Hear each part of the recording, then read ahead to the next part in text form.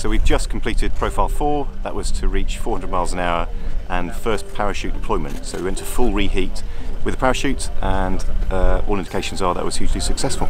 So I've been involved in the parachute design towards the final stages. I've taken it to completion, and the first test of it today has shown that it's deployed. We're going to review the footage when we get back, but it all seemed to go rather well. We're in almost exactly the stopping point that was predicted that we'd get to with successful parachute deployment, and it's looking good.